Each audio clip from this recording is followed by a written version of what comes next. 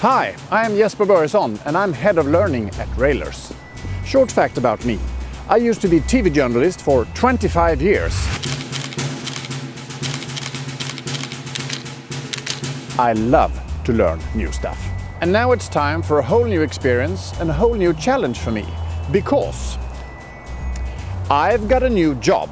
A job that requires me to know a lot about the technical consultancy business, which today I know almost nothing about.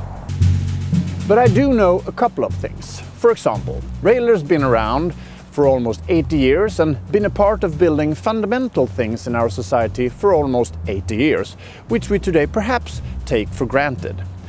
And Rejlers got 4 main areas: energy, industry, infrastructure, buildings.